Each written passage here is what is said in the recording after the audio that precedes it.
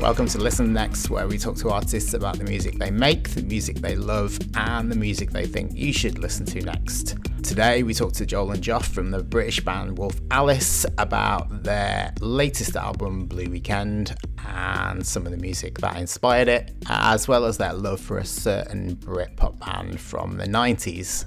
There's always been a lot of variety in your music, but it seems to be even more so on this album, and you've definitely kind of experimented a bit more. Did you feel a bit braver at this point in your career that you could try some different things? Yes, to be quite honest with you. I think so. I think you become brave with your choices because you're willing to hold back at times where you may have felt scared that there wasn't enough going on. You're also willing to challenge each other in a creative way. You're willing to, maybe what synth to use rather than spending 4 days mucking around with it. Do you know what I mean? Like, it's just down to experience. And we've been, the experience we had with Justin on Visions of a Life, I really felt like we all in the studio of Element of Wolf Alice stepped up a gear, and we had a real adventure with that record. We recorded in places where like the fucking Beach Boys, sorry, to swore, but like the Beach Boys recorded and things like, yeah, we were using like fancy mics and gear and things like that. And Justin was very encouraging for us to take charge of our own like roles, if you know what I mean.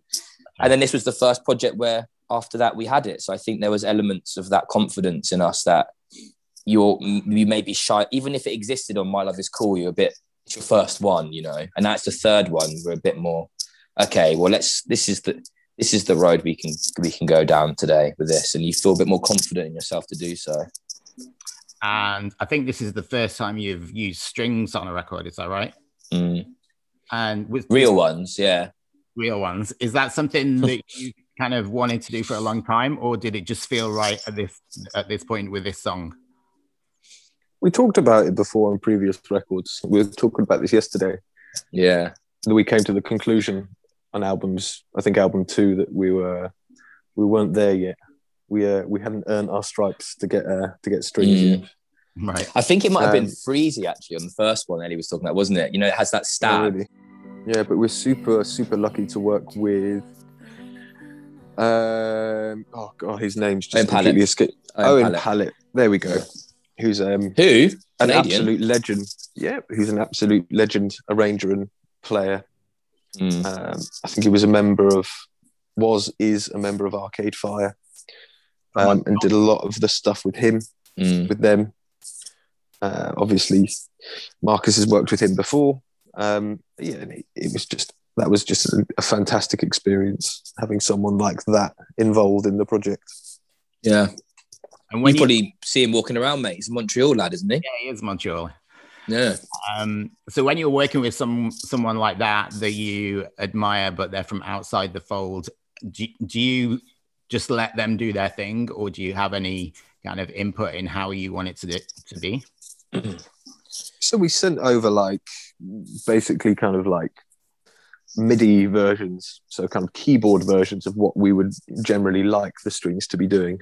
Right. Then he went, and we kind of went, look, here's what we've got so far. Feel free to embellish, play around with stuff, and then we'll kind of edit as we go, really. And what we go, that was great. Could we just lose this bit, or maybe put this bit in here, make this bit more pronounced? And it was just kind of a really good, reciprocal, creative relationship. Nice. That's what you want. And what kind of music were you listening to around the time that you were writing these new songs, and was any of that music influential on the final sound of the record? When we first started showing people ideas, I remember I went on holiday and I had like a few playlists, and it was really random things like songwriter called Judy Still, and then 9 Inch Nails and BC Boys records. I became pretty obsessive with Chemical Brothers and a record in particular, Surrender, I think is the one, with Sunshine Underground and stuff like that. Me and Joff share a real bond over that record, and I just became obsessed with the idea of dance music that sounds like a garage band, and that record does that well, And then when we moved into Brussels, that Haim record came out, and it had that song, the That's coming out of my head now. Well, to be honest with you, everything they were doing at that time. Yeah, I think it's that I Don't Know Alone. I know Alone. Yeah. Yeah. It's shocking that I can't remember the name of that. I've been listening to it every day for the last 2 years and a half, whatever. And it was one of those moments where I watched it, I was just like, oh, I really, really like this. And it actually did make me, it put questions in my head for what we were working on in terms of their tones and their sounds. And it was just nice to see, you know, I'm not saying we've come up with Hyundai, but I feel like in terms of years, we've been around when they've been around, and watching them progress into the kind of writers and musicians that they have been on this recent record was super inspiring for me. We didn't run into them, unfortunately. We haven't been able to run into them for a little while, actually, Hyundai, but we are, you know, we've hung out with them a few times, and they're just, not only are they the most fun people, but they just can shred and make incredible pop music.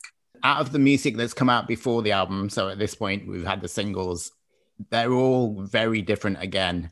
When you're planning for an album and kind of giving hints of what the album's about, do you always deliberately go for things that are very different to give an overall flavor of the album? Is that a deliberate technique? I think we want to keep people interested and intrigued, you know. And I think we have a lot of different sides to us, and it's always kind of fun to a certain extent, you know. Yeah, throwing something out of left field to begin with and seeing what people think. And is there one song on this album that was particularly hard to finish? I mean, one. yeah, I was going to say there might be 11 of them, to be honest with you, but I think, you know, we were so like in this record. It was just so unbelievably involving for you know, there was no distractions, but also it just required it from us this time. You know, it required us to really dig deep, and so it was hard to at any point be like, "Is this finished?" You know, and you know, people were sending around demos that were so good in the beginning. You remember that feeling you have, and you find it hard to let go of something. At least I do. I find it hard to let go of something until I hear back and feel the same. Like the first time we heard Last Man, I know we all had or Lipstick from, you know, when they sent them over. I know how impressed I was and how I felt, and I want to hear that again, but in this new recording. Yeah. So you're just forever chasing that. But there's always that thing, isn't it? Like, you can tweak fucking hi-hat sounds for like years and never be happy, you know. You have to, at some point, you just got to let go. I think the phrase "done is better than perfect" is something that you have to live by to an extent, right? You know, I've never heard that before. Done is better than perfect. Yeah. God, I might have to get that tattooed on my forehead for the next album, actually.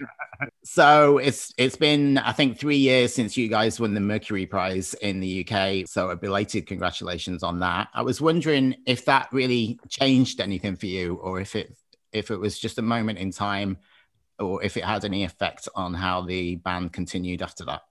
I mean, it's been part of the roller coaster for me. Do you know what I mean? Like, I think it depends who you talk to when it comes to awards, whether, you know, there's people like The Weeknd that will boycott the Grammys for not being nominated. But like, for then another artist, it's just the icing on the cake, you know? Yeah. I personally grew up really, I've always had a deep respect for the Mercury Music Prize, because I think it is a music thing, isn't it? It's not about image and stuff like this. It's musicians picking musicians. Yeah. And so, you know, there's a romance towards that. And it's just the craziest thing. I still pinch myself. I think we all still pinch ourselves, don't we, really? Like, with that one. And it's, you know, I won't lie, like, when we're making a record, I'm like, oh, wouldn't it be nice if? But you just don't, it just seems so it's too fantastical to ever happen. And the fact that it did, I think, it was amazing. When's the last time you played in front of a proper audience? Pilsen Pie, wasn't it? Was the last thing I think, you know, which isn't promo, an actual gig, was the Emily and Michael do an amazing event for the people of Glastonbury after Glastonbury. Almost as like, I imagine, a thank you and also maybe a sorry. And we've done it twice now, and that was the last time we played. We did it with Supergrass.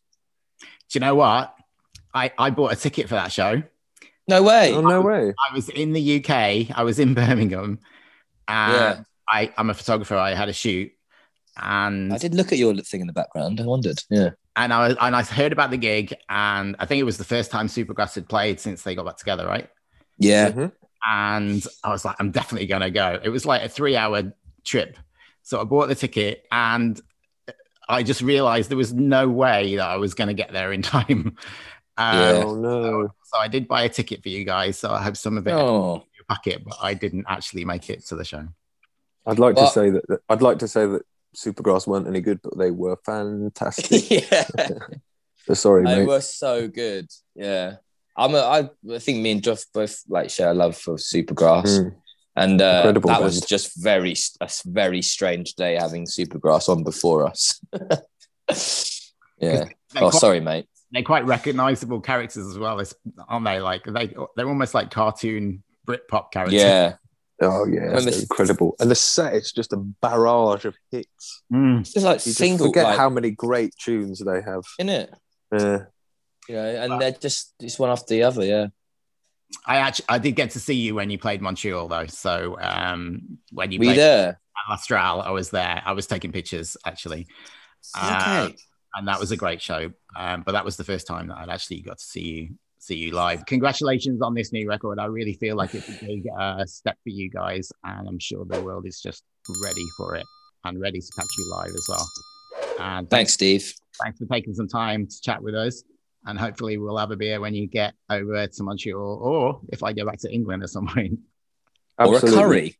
Or a curry. Yeah. And a beer. Yeah. Maybe after the show. Yeah.